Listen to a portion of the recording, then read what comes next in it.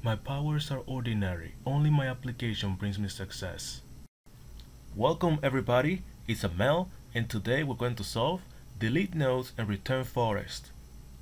Given the root of a binary tree, each node in the tree has a distinct value. After deleting all nodes with a value into delete, we are left with a forest, a disjoint union of trees. Return the roots of the trees in the remaining forest. You may return the result in any order. So here we have an example. We're given this tree, as you can see here, and then we have to delete the nodes that contain the values 3 and 5.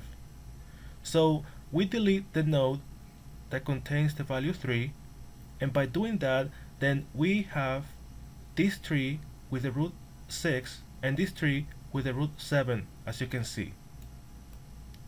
And then we also have to delete the node with value 5.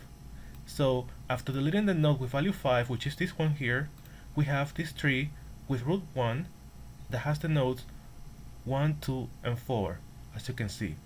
So we remove this node and we are left with this tree here, and this tree here, and we also remove this node. So how can we solve this problem? We can use a post-order traversal to solve this problem. So we can use depth first search, DFS. We want to use a post-order traversal because we want to go all the way down to the leaf node. We want to start from the bottom and go up. So as we go back up the tree, we want to fix the links. We want to remove the nodes by returning null. So we're going to use a post-order traversal. Remember, in a post-order traversal, we process the left subtree, then we process the right subtree, and finally we process the root node. So we're going to remove all the nodes in the left subtree, then we're going to remove all the nodes in the right subtree, and finally we have to take care of the root. If the root is in the toDelete array, then we have to return null because we have to delete this node. If it is not there, then we don't have to delete the node. So what we do is that we return the root itself. So the main idea is to use recursion to use depth first search, and we go all the way down to the bottom, and as we go back up the tree, we fix the links to remove the nodes. And we use a set because we want to find the elements in constant time. We want to check if a node has to be deleted in constant time, so that's why we have to use a set, a hash set. So without further ado, I'm going to write the code. So we have to have a list of reference to tree node, and this is going to be the final result, gets the value of new array list. Then if the entire tree is empty, in this case we return the empty list because there's nothing to do, there's no node to delete. So we return result. Then we have to have a set of integer, and in the set we're going to have all the values in the toDelete array. So this is going to be a new hash set. Then I'm going to put all the values in this array inside the set. So I'm going to say for integer x into delete, then to delete, this is the set that add x. Then I want to call my helper method, and this helper method is going to do a post-order traversal using recursion. So the main purpose of the helper method is to remove the nodes. So I'm going to call this method remove nodes. So remove nodes. I have to pass the root of the tree, I have to pass toDelete, which is the hash set, and I also have to pass the final result because I'm going to populate this final result list as I do the post-order traversal of the tree. Then, as I said, we want to take care of the left subtree, then the right subtree, and finally the root. So when we return from this method, we have to check if the root has to be deleted. If the root doesn't have to be deleted, then we have to add it to the final result. So we're going to do that. So if not toDelete that contains root.value, that means that we don't have to delete the root, so we have to add it. So we say result.add the root. And finally, we return the final result. So return result. So now this is the main algorithm, and we have to work on the helper method, which is the depth first search. So here I have a private, and it's going to return a reference to a tree node, and it's going to be remove nodes. So it takes 3 arguments, so a reference to a node, the root, a set of integer to delete, and a list of reference to tree node, the final result.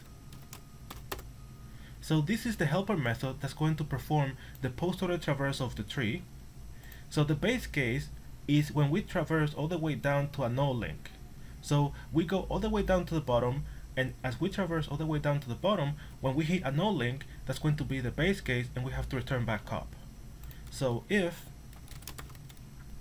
root equals null, if we hit a null link, then we return null.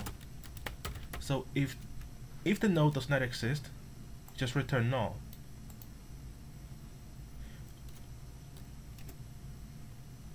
Now that we have the base case, remember, we're performing a post-order traversal. So first we have to process the left subtree and then the right subtree. So let's remove all the nodes in the left subtree recursively. We can say root.left gets the value of remove nodes. In the left subtree, I have to pass to delete and also the final result. Then I have to process the right subtree. So root.right gets the value of remove nodes, root.right to delete, and the final result. And now we have to process the root node. So there are 2 possibilities here. One possibility is that we have to delete the root. Another possibility is that we do not have to delete the root. So if to delete that contains root.value, in this particular case we have to delete the root. If that's not the case, then we don't have to delete it, so we can simply return it back up. So as we perform the traversal, we just return it back up because we don't have to delete the root. However, if we have to delete it, then we need to return null, and that's how we can disconnect it from the tree and it can be deleted.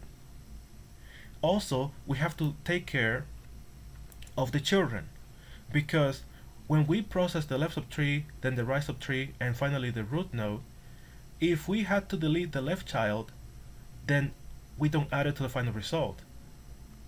However, what if we didn't have to delete the left child? In that case, we have to add this node to the result. So if root.left is not equal to null, that means that we didn't have to delete the left child, so we have to add it to the final result. So result.add root.left. Similarly, if root.right is not equal to null, then we didn't delete the right child, so we have to add it to the final result. So result.add root.right. And we have completed the post-order traversal. So now we just have to run the code.